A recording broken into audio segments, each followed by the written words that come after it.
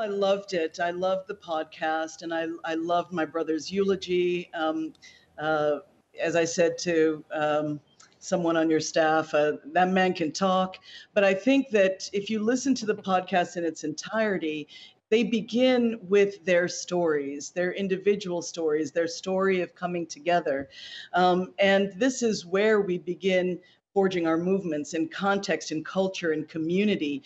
This is where we need to think about peace as action-oriented and part of the everyday work to uplift one another, and we need to listen to ideas from every space and from young and old and big and small in order to create that change and to sustain that optimism, because we don't have a choice. And I'm, really grateful for everyone's participation.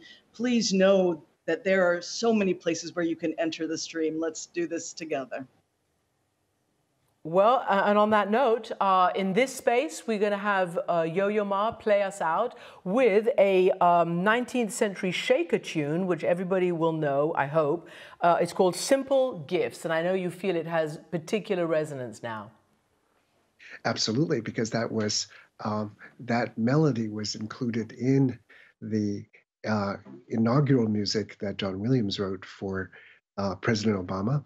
And it's spiritual, it's communal, it's invented as in everything that we do, and ultimately it brings us into the celebration of the cycle of life. And it just starts with simple gifts.